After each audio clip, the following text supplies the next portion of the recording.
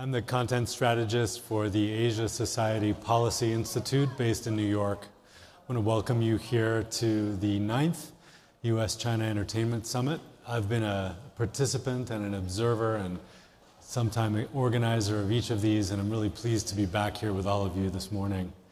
Welcome to anyone who's new, and welcome back to those of you who've joined us in the past. I think we're in for a little bit of an education here as we speak to our distinguished guests to my right. I'm going to let you read their full bios in your programs so we don't waste any precious time getting straight to the heart of the matter.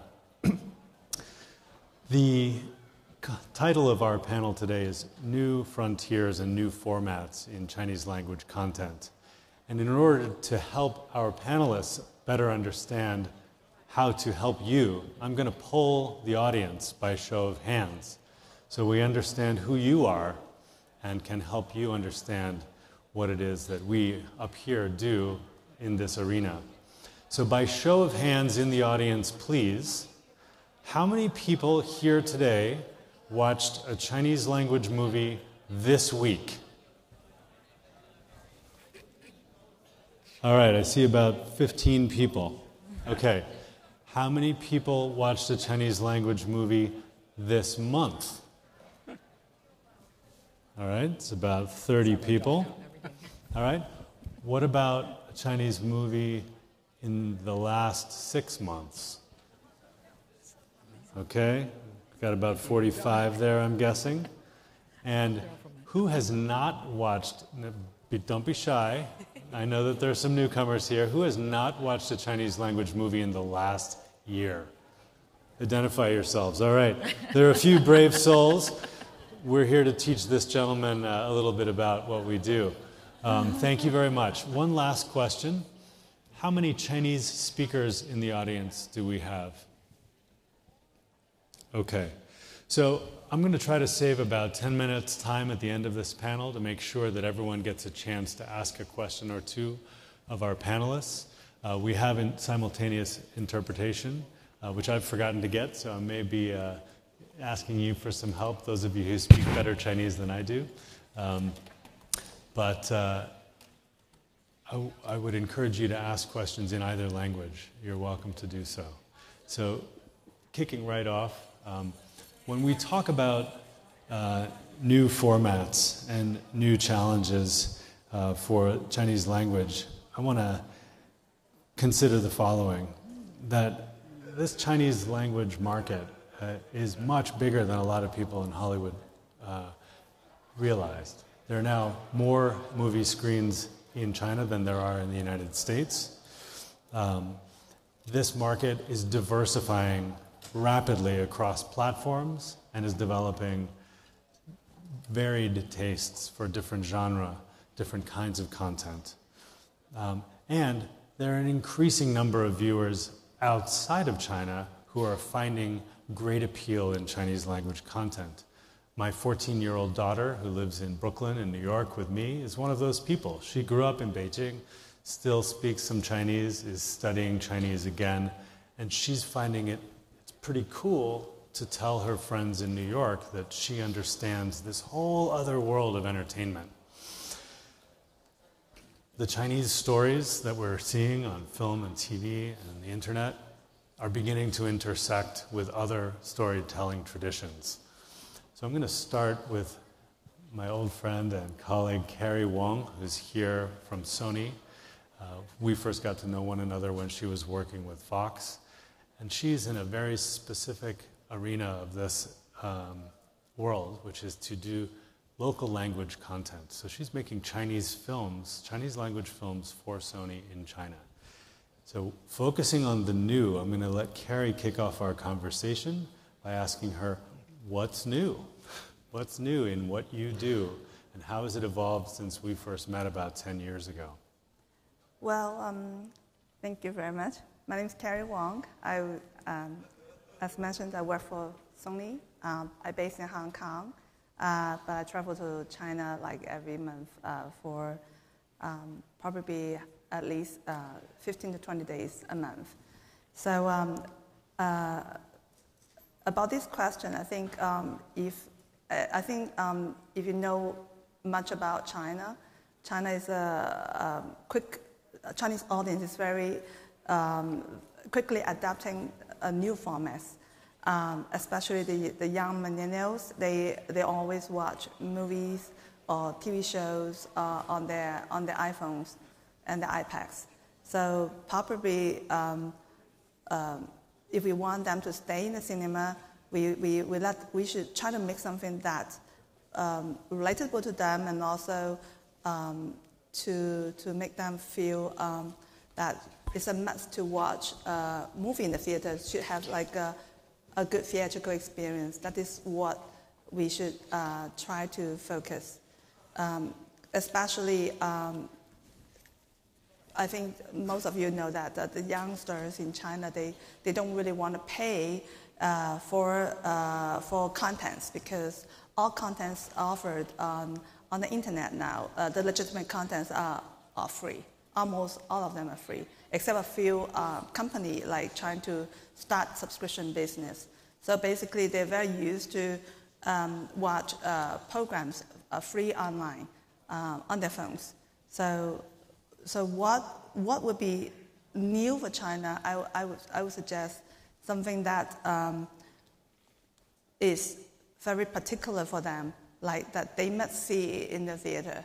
Not particular like a CGI movie. One may argue like maybe we spend money on special effects, VFX, that will work, but it just don't work, because these are far from their life experience. Right now, this year, there's a particular trend that some social drama, some stories that they think no one talk about would work in the theater very well, such as Dying to Survive. It's a huge, amazing movie. I think you can see this film in this week in LA. And also, they like to see something what they feel nostalgic, but it's not too long ago, because they can't relate that experience. They like to relate something from the 80s.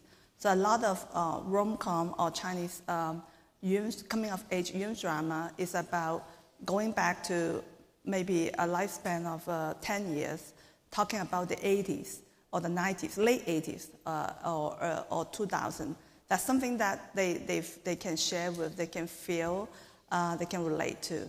So this is something new for the Chinese audience, especially they do not like to see, I would say, historical drama or costume movie. This is a bit too far for them now. That's a change. I certainly remember when living in Beijing from 2004 to 2012, you'd turn on the television, mm-hmm. and so often you'd get costume dramas. Mm-hmm. So these new social issue programs yes. are new. What example might you give us from Sony's work today that fits that bill? Well, we are trying to develop something right now, but we do not have a particular film addressing to social drama, because this is not an easy one to get censorship approval, mm-hmm. I would say.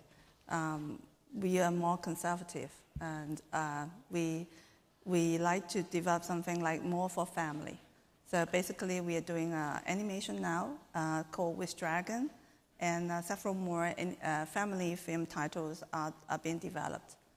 And also there's a nice trend of sci-fi, like now getting into focus. A lot of young directors in China want to make sci-fi movie, but not heavily CGI, but something like near future, like telling a story the next 10 years, in the 10 years time. That too is pretty different from when I was living in Beijing, where sci-fi was pretty much off limits, and right. now has become more trendy. The coming Chinese New Year, there are two sci-fi movies. One is by Ning Hao called Crazy Aliens, and the other one is called The Wandering Earth, I think. I do not know exact English title, but both are talkative for the coming Chinese New Year. Thank you, Carrie. The movie Carrie mentioned, Dying to Survive, is by our honoree at tonight's gala, Xu Zheng, who's an amazingly talented writer, director, actor, and we hope you'll get a chance to see it. It does address social issues, the notion of expensive medicines in China, and it kicked up a huge controversy and discussion around access to medical care in China.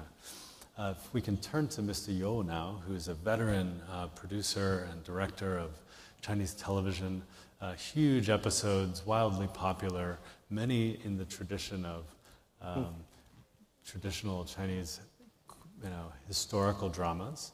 He too was telling us in the green room beforehand that he's turning to internet and mobisodes to address some social issues. Mr. You, can you tell us how in your work the storytelling is changing today? 这个我是中国电视剧制作产业协会的会长，也就是中国的电视和网络剧的行业协会。另外我本人是导演，所以从事导演工作40多年，所以中国电视剧的发展的过程我是亲眼目睹的。那么中国电视剧因为中国的历史比较悠久，所以从这个历史的角度来讲，它相对来说比起美国观众这个所接触的历史要沉重一些，也复杂一些，是吧？那么中国大概有这么几大类戏，一个是现实题材的，就是关心眼下的生活；一个是历史题材的，这就是过去的历史故事。那么当然还有包括这个现在大家比较感兴趣的军事题材的，这个特战题材的，未来题材的，和这个当下年轻人的轻松的浪漫情感题材的。但是总体来说，这个中国的电视剧观众还是比较倾向于喜欢比较写实的故事，因为电视剧它长度长，它大概中国的电视剧都在这个差不多要40集左右，是吧？那么他需要讲个命运的故事，他不讲命运的故事，仅仅靠这个，所以喜剧就比较难一点。喜剧是需要大量的丰富的有趣的细节，是吧？但是讲命运故事在中国大概是这个电视剧的一个比较特殊的这样一种潜质啊。那么从网络开始，网络呢是中国的电视剧培养起来的，这视频网络啊。因为刚开始的网络嘛比较小，所以他们早得来就播，不太注意版权，是吧？所以我们呢，因为每年在中国要开2次很大的这个电视剧、网络剧的交易会啊，在北京，一个叫春季交易会，一个叫这个秋季交易会，这基本上就囊括了这个中国当年的以及第2年基本上生产出来的电视剧，所以能够很清醒地看得出来，情况是在发生不断的变化。电视台的强势呢，已经被这个视频网站的这个冲击力所冲击。视频网站，我们是在09年给他们开了一个会，我们说你们不能乱播了啊。这个一开始是搜狐提出来的啊，说这个应该有版权播出，不能这么随意。所以他当时提出来，我们把网站都邀请来的时候，搜狐很生气，说你把这个重视版权的和不重视版权的怎么都请到一起了？我说啊，任何事情都是一个江湖啊，这个江湖总是从一开始的不规范走向规范，我们希望从今天规范，所以过去的历史我们就不去说它了啊。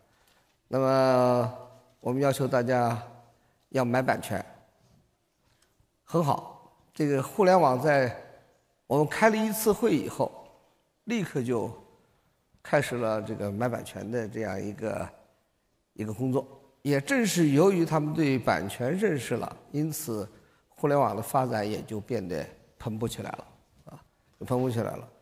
那么到了差不多12年的时候，所有的电视台最红的电视剧基本上网络都买都播出，而且这个播出已经形成了一大批的观众。这些观众他的时间不可能像电视台一样的在黄金时段里面来听、来看，而是自己自由选择。所以互联网很快这个网剧就开始兴起了，然后互联网就开始做一些自己的网剧。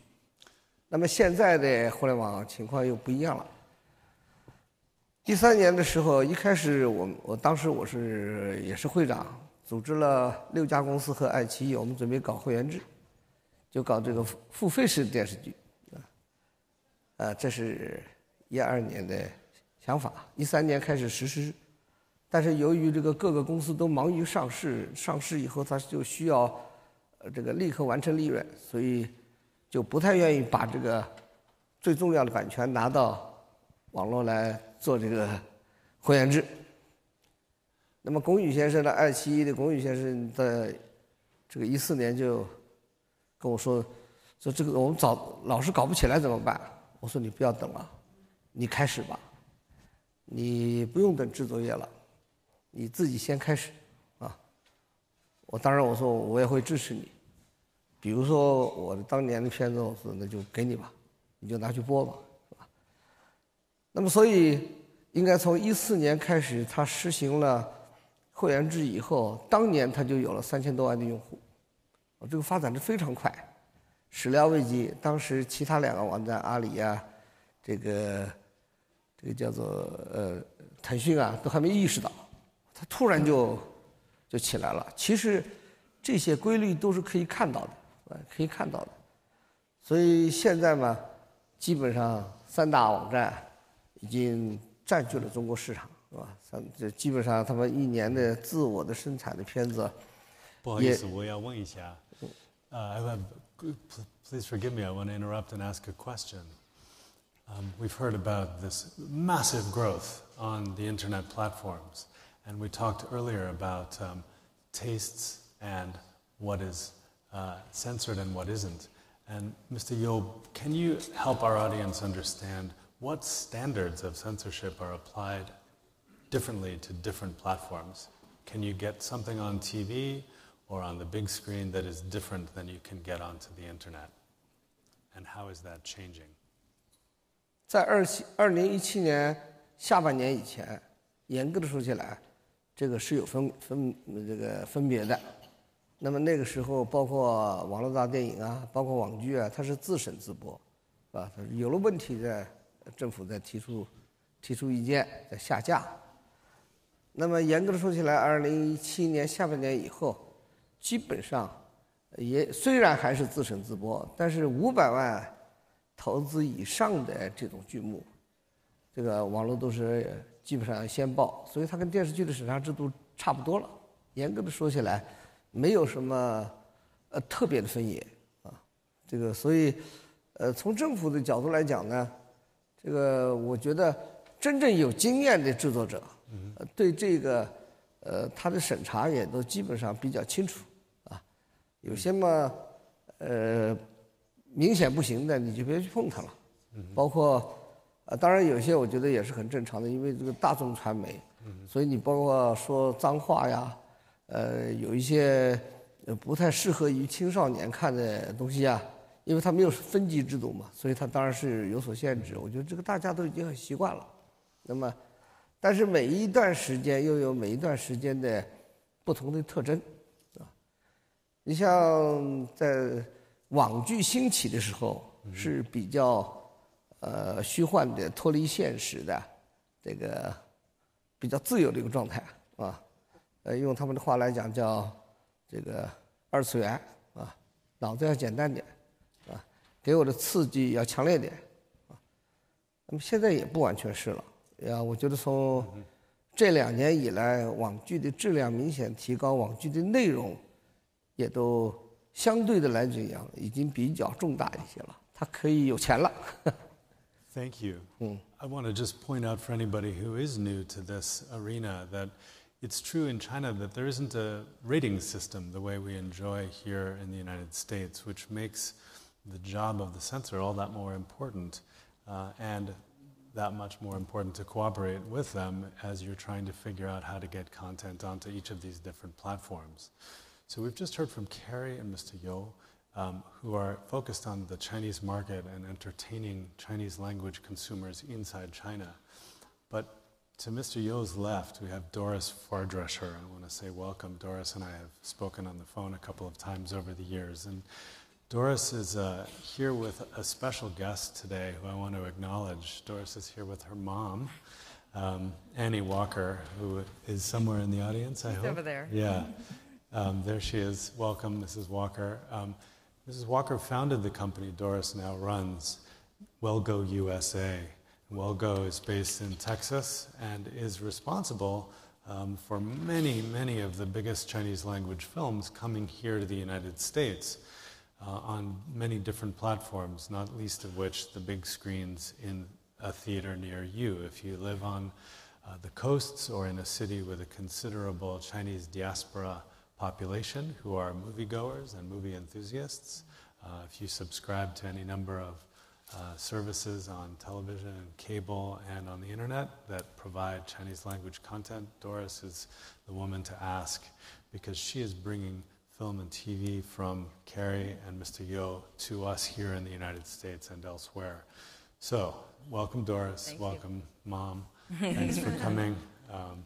And please tell us, what's the challenge today in breaking open this growing market for people like my 14-year-old daughter who lives in Brooklyn, speaks a little bit of Chinese, remembers fondly her years in China, and could lead her friends into being the next generation of Americans who are not Chinese by ancestry, but who are growing to understand and appreciate Chinese language entertainment. What's the challenge? What's new? Well, what's new is, so when we started releasing Chinese movies in the U.S., which was probably 2008 when we really started concentrating on it, there were only a couple of other companies that were doing it, and I mean concentrating on, you know, that Chinese language. There were a few companies that were releasing here and there, but, you know, were really consistent about it.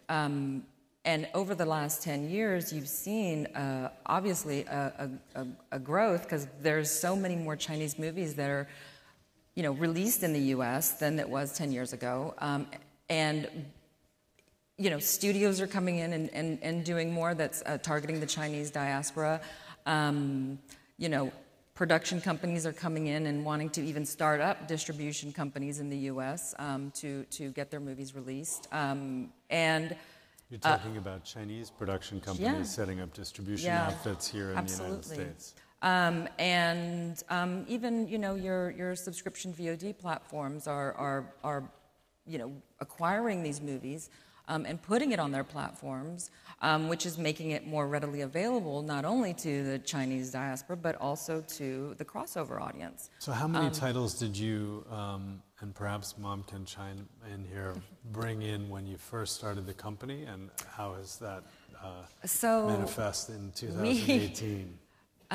When we first started releasing, it was maybe a couple a year, or not even that, maybe 2 or 3 around that time. And what we found that was challenging was because we have to, you know, in order to target the Chinese diaspora, you really have to release it very close to China's release date. And in order to do that, it's very difficult. Explain to the audience why that's important. Oh, so there's a piracy issue where, you know, as soon as it's released in theaters, if you wait too long, it'll be available online, and the audience that we're really targeting in theaters is the Chinese community, and they would rather just, you know, find it online, get it for free. So you'll see a massive decline in your box office once it's available online. So either piracy or through, you know, now digital platforms, it's such a close, shorter window. But you've been able to shorten the delay between the original release in China and your release here considerably, haven't you?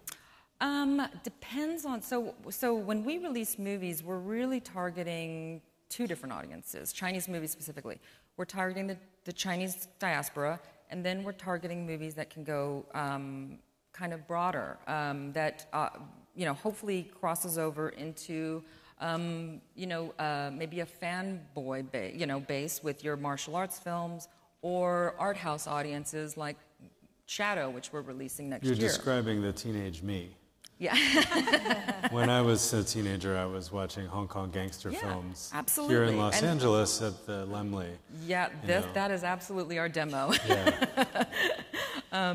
But so so it just depends on, obviously the movie. It depends on the genre. It depends on, a lot of factors in how we feel that the movie who's the audience for it. Because it's really funny. What we find is that the Chinese movies that are specifically for the Chinese diaspora, they will show up in theaters. But the martial arts fans or the unless it's an art house movie, but martial arts fans won't. So we'll find movies that do well only theatrically, but there's really no home entertainment, whether it's VOD or DVD, like maybe comedies, Chinese comedies. Or just those specific genres. But then you have an action movie, and it doesn't do well in theaters. It does well on home entertainment. So it's really it really depends on the genre, on how we track films coming out of China, how we feel it's going to do in China, and kind of navigate around that, and then so the windowing. If we're targeting the Chinese community, no, the window has to be as close to the China release date as possible. If we're targeting an art house or outside of a crossover audience, then we need more time. And that's what I mean has been challenging, is because in order to really you taking materials and getting a DCP to put it in theaters. When the production and the post-production is such a close window to the China release date, it's very challenging to get those materials in. What does the marketing look like when you're trying to target not the Chinese diaspora, but a broader audience that's perhaps new, or, as you say, a fanboy? Yeah, I mean, it's like releasing an independent film, like an American independent film, or in Shadow, for example, we're releasing that. And Shadow is the upcoming film from director Zhang Yimou. Yeah. When will that be released by you? I think we're targeting March of next year. And the China release date is? But China was released in September, I think, a couple right? of months ago. So, we don't expect the Chinese audience to show up, in the theaters, but we expect it to be more of an art house crowd. But we also... so that campaign is absolutely going to look like, just a art house release, and more on, targeting the American audience. Doris, thank you. Now, seated to Doris's left is somebody who might be competing with Doris in one way or another, depending on how we hear what Mr. Jack Gao has to say. He's a veteran of many big, well-known media companies. And he and I had a really fascinating conversation about his newest venture just last night, in which he's going to take this little device in your hand and turn it into a movie theater. I won't say much more. I'll let Jack explain how it is that his new company is going to revolutionize the way Chinese language content reaches its consumers. So tell us what's new from where you sit, please.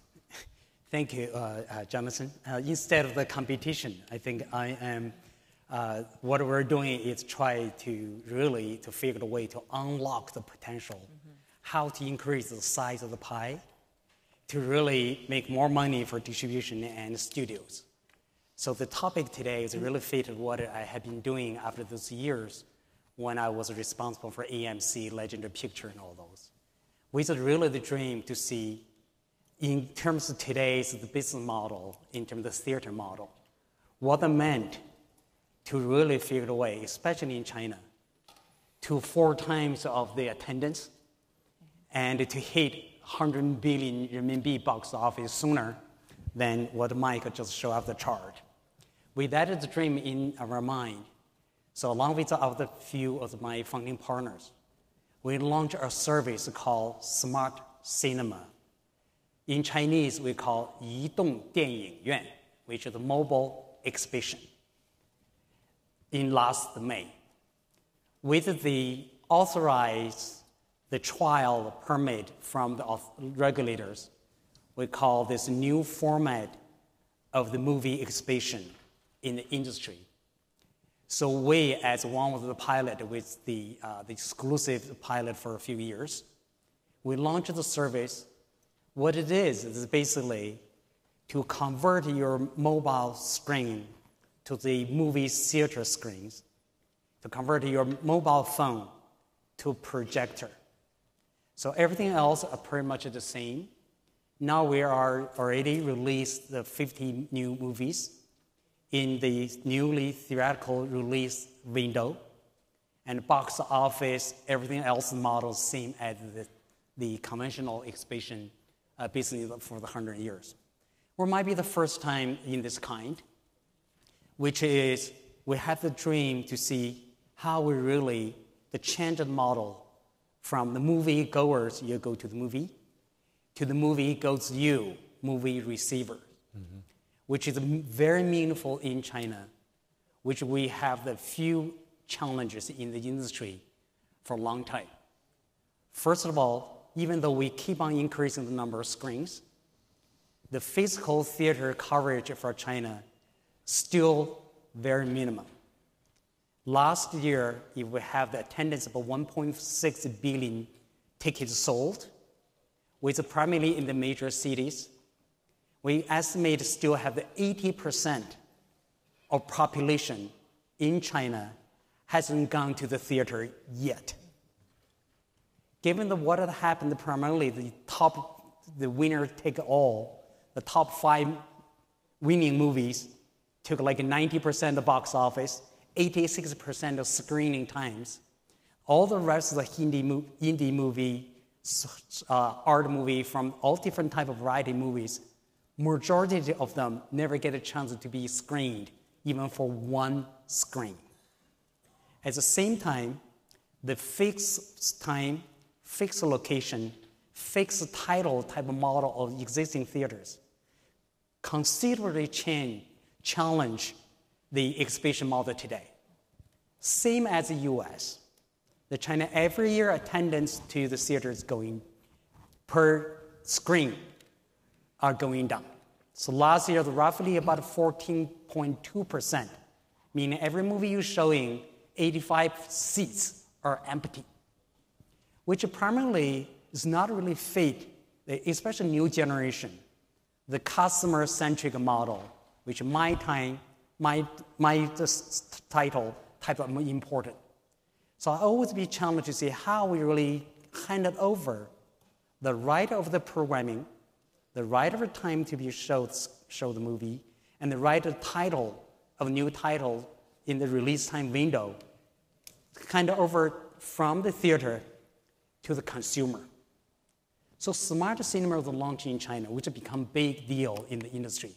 It's very controversial, but today, after we piloted for 5 months, released 50 plus movies,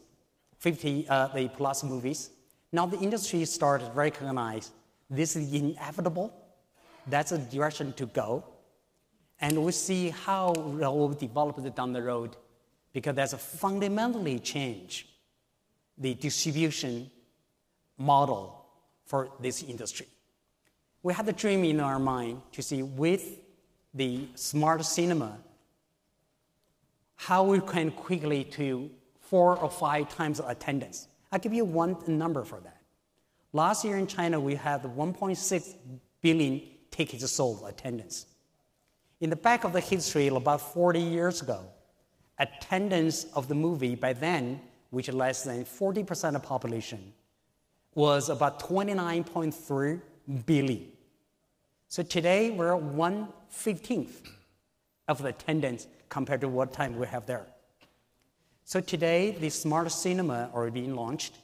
We're piloting with the authorities supported and the industry excitement.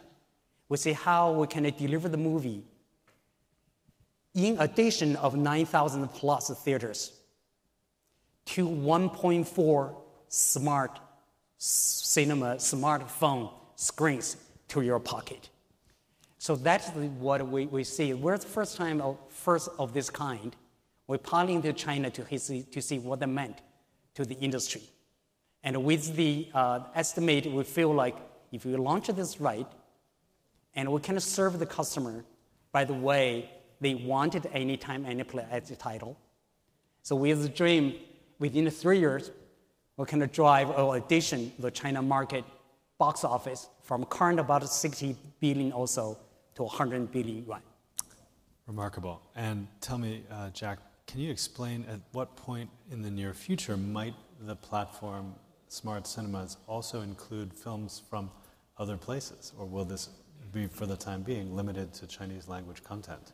So far, during the piloting time, Smart Cinema was operated and regulated exactly the same as Wanda Cinemas. So basically, any movie you can show on the cinema would have the dragon sale, which is a permit, and the date, the release date, and the time it can show. Basically, we call it the key. Most times, it's about the month. So all the movies showing on the Smart Cinema are the same as the cinemas on all the other theaters. And at the same time, are the cinemas upset with you that you might be which there's cannibalizing certain their audience? concern, but majority of people feel like that's the inevitable, that direction to go. Yeah. That's the new way to live for this industry, which is 100 years now. Given the fact that China is the mobile technology, the mobile payments, and the digital ticketing, and 70% of young people consume the long video content through those smartphones rather than the bigger screens. Given all this, the background, the environment, so there's inevitable that's like smart cinema or mobile exhibition will come up. And that will be the enormous good news for the studios, for the distribution folks, because they have enormous channel which a very specific targeted customer. Why would they choose your platform versus iQIYI or Tencent, for instance? We are operating within the new theoretical window. So the primary model as a theater, which we are sort of like retail of the studio and distribution to screen your movie within the theoretical window, which is fundamentally important, the key, vital to the industry. Box office, one person, one ticket, one movie, like a democratic vote, collect together is the core of the whole thing for this industry, which is very venture capital-like. Because high risk, but high return. The reason you have high return, because you have the window theoretical release, have the box office, which could be really have the potential upside. If you kill that, I mean, no, it won't work. When we spoke last night, I asked you, how do you prevent me from logging into Smart Cinemas and then having 10 of my friends watch the movie over my shoulder?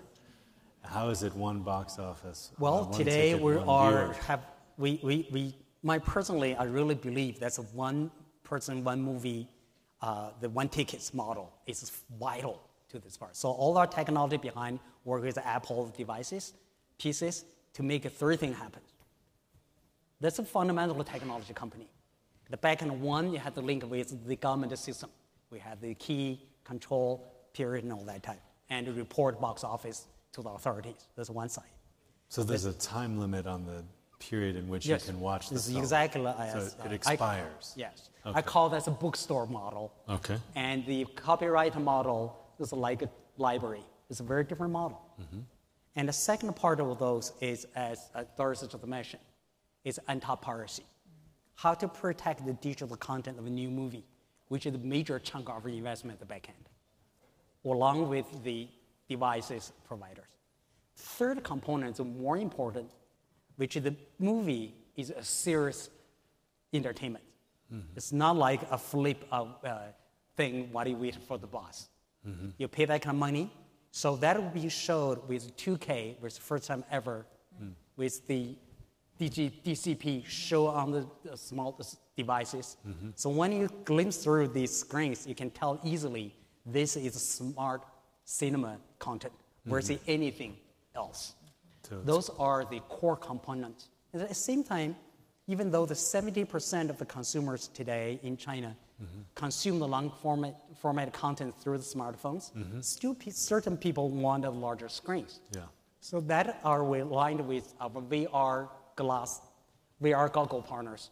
They already created the devices or being launched last month in Guangzhou, aligned with the smart cinema, so that literally you have the device on you, which is, it's not a really VR.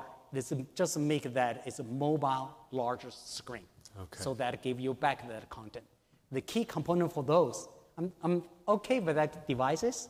A lot of people use it already, but I feel like I'll be happier have that device if it has all the social component of the video. So when you sit there, your girlfriend next to you, even she is in Tokyo, but you can watch the movie at the same time. Even I've already launched this smart cinemas only 5 months so far. I never thought of the enormous demand actually came in through the social network. The boy chasing after the girl sent a ticket with WeChat, and the boss is buy the ticket for all these employees, and the charity companies basically pay that for all the Yunnan provinces, which make our major release success in those places. So those are the one I never thought of. At the same time, look like from technology perspective, it's much easier to export it than services. Right. So I always keep in mind about the 60 million overseas Chinese who are dying to see some hot movies inside China, which is like harder for them to do. Today it's make much easier. So we already kicked off our services in Spain and Italy, in Europe today. So as a pilot. So we're exploring the potential opportunity for even bigger population place like North America. That sounds remarkable and is a good moment to segue to our final guest, Jing Cao, who is a lawyer and an attorney who's done business on both sides of the Pacific, in China and here in Hollywood. She's based here now with O'Melveny and Myers, and working between the cultures of Hollywood and the Chinese film industry. What ways, based on what you've heard about content production and distribution and now new platforms, what ways are the terms of the deal changing? What's new? Sure. Thank you, Jonathan. So first of all, I want to make a confession. Like, I'm one of those Chinese people who live in LA but only managed to see one Chinese movie during the last year. Honesty is well prized here. Part of it is I'm based in LA, but most of it is because I have a young baby. But I want to say I think I can no longer blame the fact that I'm based in LA that I so-called have no access to Chinese content. Because thanks to people like Doris, like there are movies, like Chinese movies in the theater. As an audience, the new trend I saw is that I used to have to drive miles and miles to Alhambra to this particular AMC to see Chinese movie. But now there actually are more Chinese movies showing at some prime locations. Like, for example, AMC in Central City Mall. Like Werewolves 2 was released there, and a couple of other Chinese titles. That was something I didn't see years ago. And also, the only Chinese movie I saw was actually on a flight from LA to Hawaii. So just like think about that. I used to get to see Chinese content when I fly back and forth between LA and Shanghai, which is normal because that's your destination, and of course there will be some local language content on it. But for a domestic flight between LA and Hawaii, I would not expect I would be able to find some, multiple Chinese movies available for me to pick and choose. So I get to see Monster Hunter 2. I'm a fan of animation movie. So I saw that one in China, the first one in China, and then I want to see the sequel.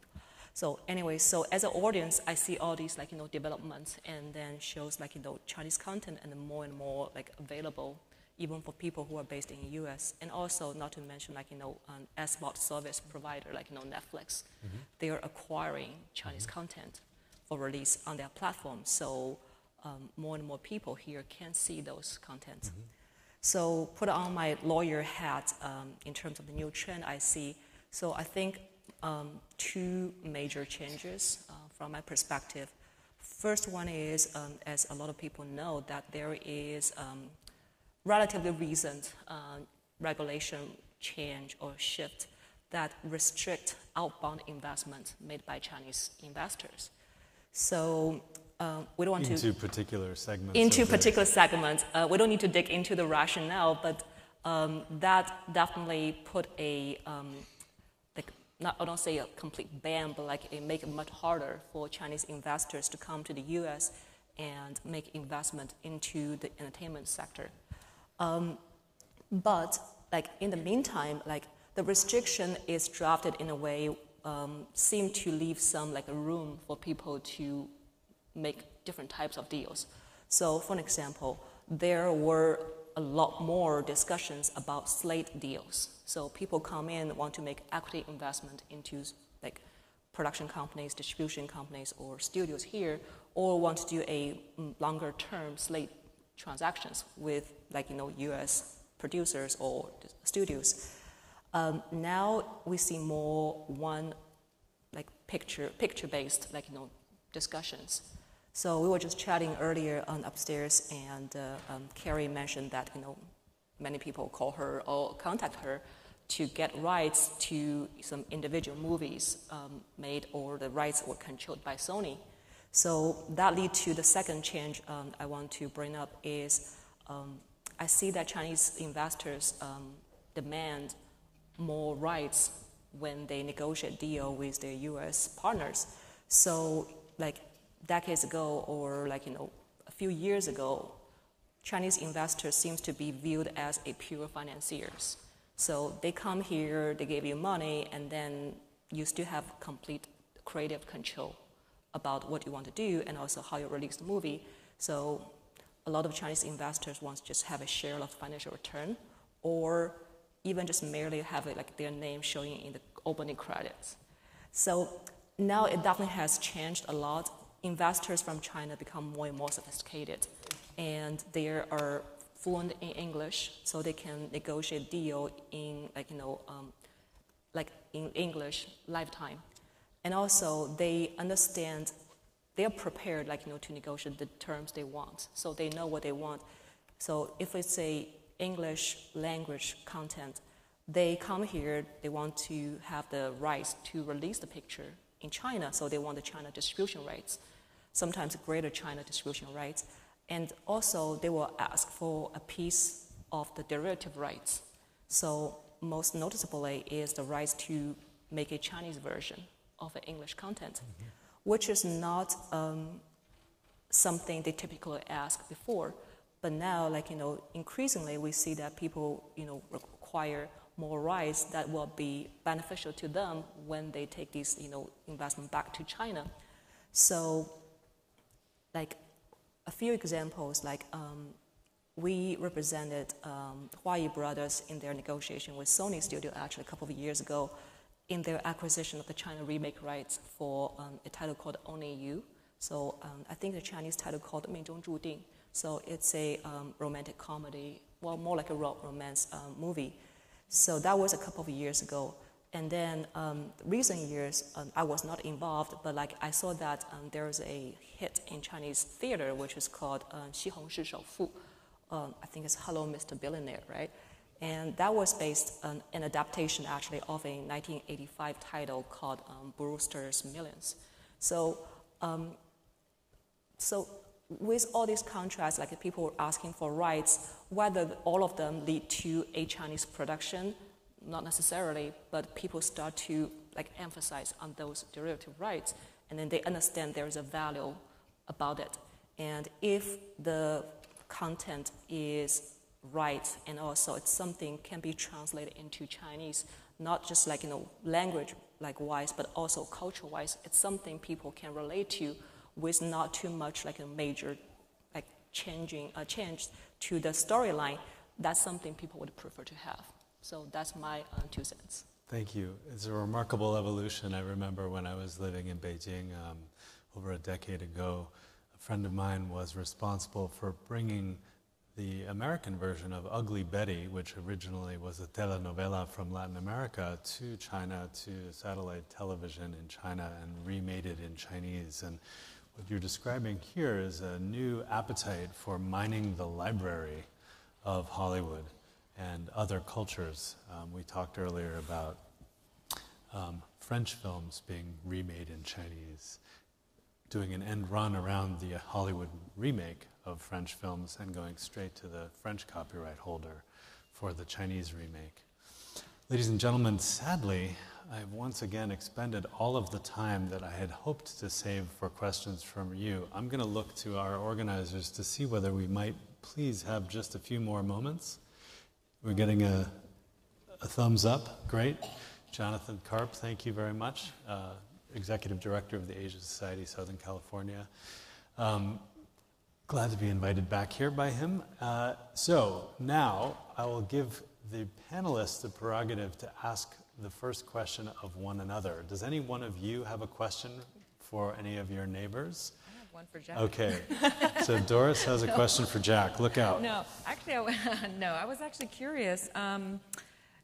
So when the price structure, is it the same price structure as a ticket in, and I thought about this and I would have interrupted, but I didn't want to. But is it the same price structure as a ticket to buy in the movie theater is the same to buy it on the smart cinema? That was my question too, Yeah. actually. I was going to ask the same question. Seems like I should have mentioned that actually earlier.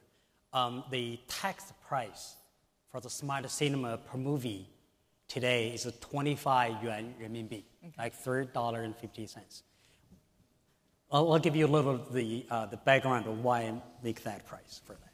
For one, in China today, the tax price for different cities is very different. Similar like in U.S., like our AMC in U.S. is like $9 by average in the country, but in New York, a center city, $22, right? So it depends which part of the country. But the average like that. China is like the first tier cities could be $10, $15 versus others. But by average in China, the theoretical ticket price about 35 renminbi. So I take the price for smart cinema by 25. For that viewing, extremely expensive. Online per movie per view. Okay. But I feel like a movie is a serious business. And another part, the smart cinema was not established to cannibalize the physical theaters. And that's not the purpose. That actually, to really fill in the blank for the 80% of people, it's not even covered. For the 80+% of the movie not be released. And for the majority of the people who are not able to come to theater for whatever reason, like especially traveling folks. So that is the purpose for those. So that's what the tag price. It enhances it. The tag price doesn't mean it doesn't vary for different places, for different projects. Got it. But there turned out to be, interestingly, there are people to buy in the tickets, especially the flight delay for 2 hours, or the flight delay for 2 hours, so everybody can get annoyed, and airline company say, look, hold on, I'll give you everybody a ticket. Be quiet, watch a movie. That type. I never realized that was the demand. And suddenly you see the people from different purposes buy the tickets, and I thought the B2C model turned out to be like a B2B2C model. For whatever reason, a lot of B to buy their tickets, a boy chasing after girls to buy their tickets, send it over. That time 25 is better than 5. Yeah. Because that's value on that. So that's what I'm currently doing today.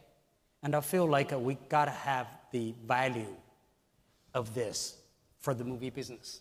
And smart cinema is a serious box office generation. And as addition of existing the cinemas. So that was the purpose of those. So today, our current release is focused on the areas not covered, the movie not being released, and to cover the folks who are traveling. So our first offering, Beijing to Shanghai, the bullet train. That's our first one to offer a very welcome movie, because they have 4 hours sitting on the train type. So that gave everybody a so easy way to download that app with like a minute. And then you can walk it in. Only two taps. When you walk in, like you walk into the lobby of AMC cinema. They have movie play for you and all the info associated. Second tap, pay $25, you watch the movie.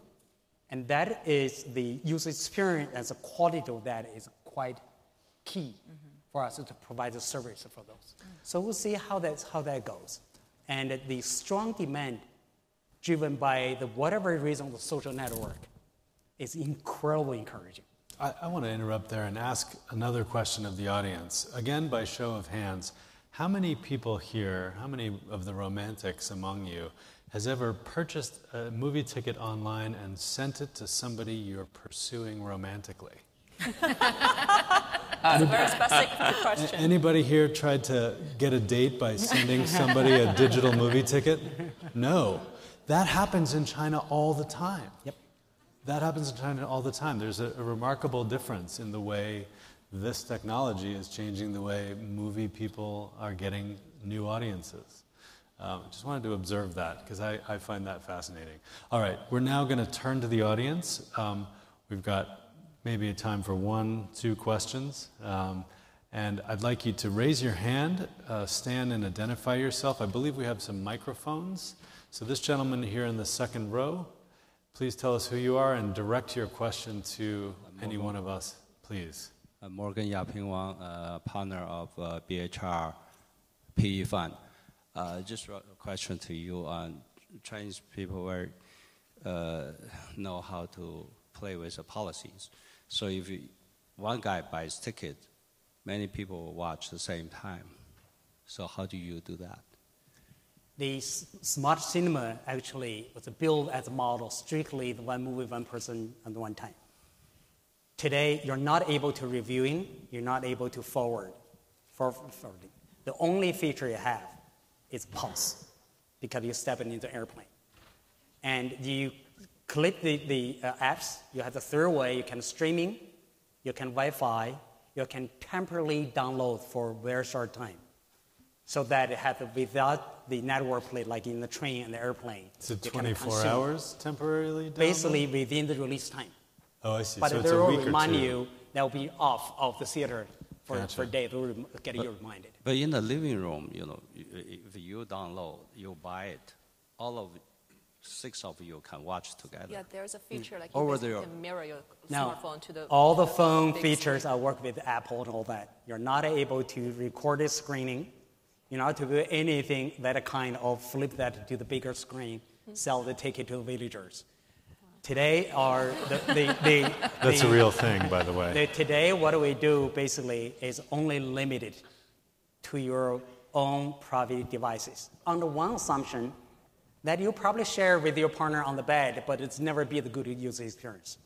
And people today is not share your phone with your neighbors or anything like that. So today we feel like that is designated to your phone and only show one time, like in movie tickets. All right, let's take one more Can I- question. The can we woman add there. late? Oh, sorry, Carrie, please. Can we apply to the TV? Yeah, No. So you cannot switch the projection from the mobile up to the TV. Yeah, no, because that's, I believe, the model. But by seeing that, I was in Israel for 10 days. They created a model for us. Basically, you can project the bigger screens, but you had to use an earpiece. They built a earpiece that it can 10 people watch the same movie in 10 different languages.